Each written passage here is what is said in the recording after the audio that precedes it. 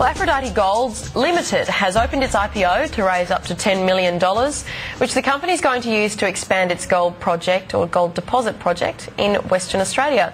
And joining me now to discuss this from Melbourne is the company's Executive Director, Wayne Ryder. Wayne, nice to speak to you today. Just tell us a little bit about the project firstly, which is near Kalgoorlie.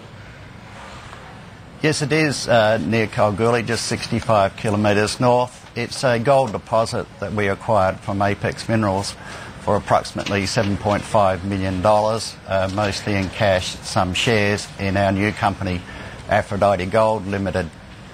The project has an established gold resource of 983,000 ounces of gold, with further unclassified resource of a substantial amount.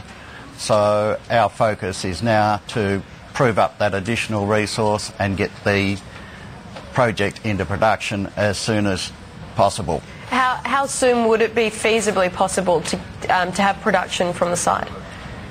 We're looking at late 2012 as a start-up date. The beauty of the project is that the gold we'll be mining first will be open pit, and of course that's much easier to extract, and we're also looking at having it processed off-site, so production will not be hampered by having to put in our own processing plant. So you're keeping costs down obviously at this early stage then? Definitely keeping costs down and obviously looking to develop the project in the most efficient manner possible. So you start with open pit mining. There's a substantial underground resource below the near surface gold, and we'll follow up to develop that down the track. And so just specifically with the $10 million that you're hoping to raise, what does that exactly go towards?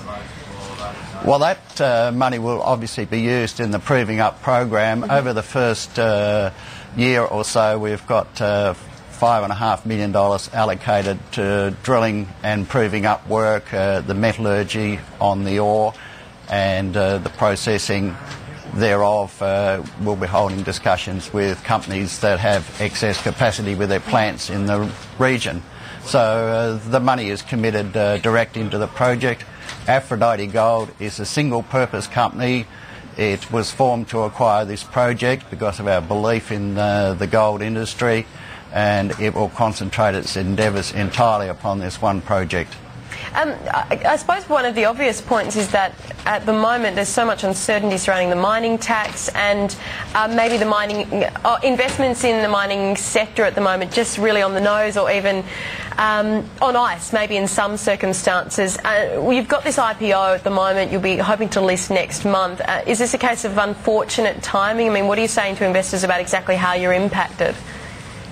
Well, when we looked at acquiring the Aphrodite Gold project for Aphrodite, we used some fairly conservative numbers of Australian $1,000 per ounce for gold, and there was an established resource from the vendors of 287,000 ounces. Now that established resource has gone up to 983,000 ounces, and as you're aware, the gold price is nearly $1,400 an ounce. That makes tens of millions of dollars additional profit available to Aphrodite Gold Limited to distribute to its shareholders. So any impact of a mining super tax, when and if it comes in, is more than offset by the great increases in the price of gold, and we don't see the price coming back. So, but you're saying to investors that you're not worried about the impact of the mining super profits tax on your profitability necessarily? We're in the mining industry, we don't get worried about too much. It's a hard industry to be in. We're concerned, of course, and we will be having our say as to the unfairness that we see with the super tax. But that's as far as it goes. Our focus is upon the development of this project. 100% focused thereupon.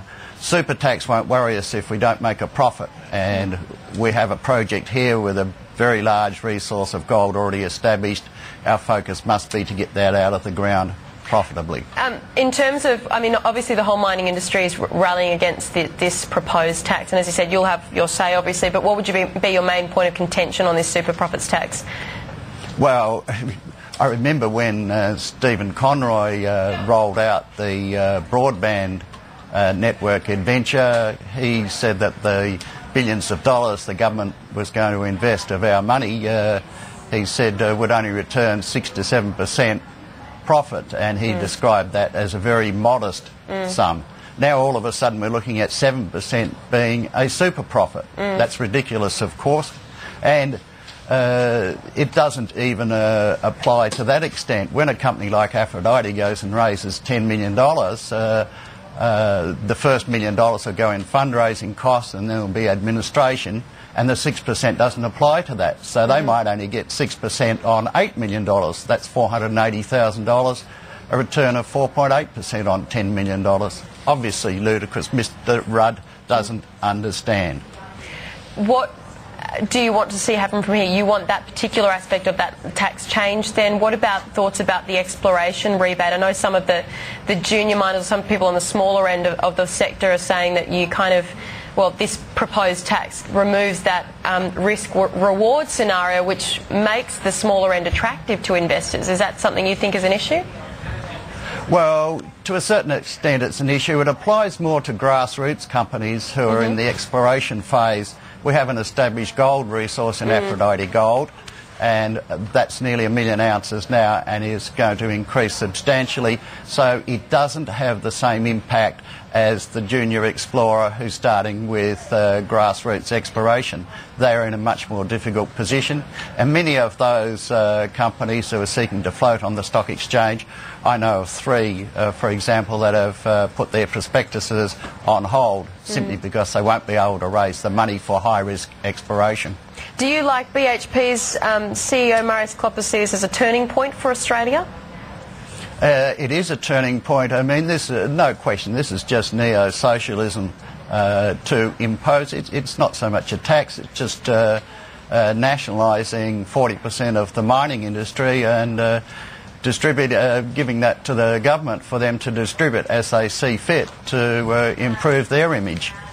It's been great to speak to you today, Wayne Ryder. You're hoping to list next month, as I said, and obviously the miners will still be in the headlines, I'm sure, at that point, but all the very best, and we appreciate your time today on the channel and your thoughts. Thanks.